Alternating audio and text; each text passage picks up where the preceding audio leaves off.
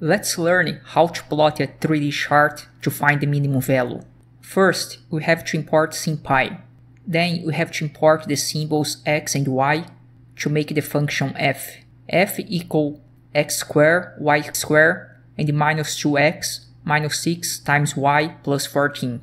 If you take the partial derivative in respect of x, we get 2x minus 2.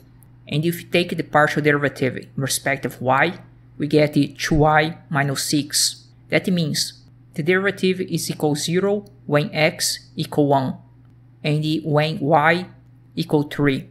Therefore, we can write this equation here that's easy to visualize than the initial one. We are using the information that x equal 1 and y equal 3 to write the circle equation. And then we subtract 1 and 9 from 14 to get 4. And 4 is the minimum value when x equal 1 and y equal 3. You can see this in the chart. When x equal 1 and y equal 3, you have that the f is equal 4. That's the minimum value. This is the code to plot the chart.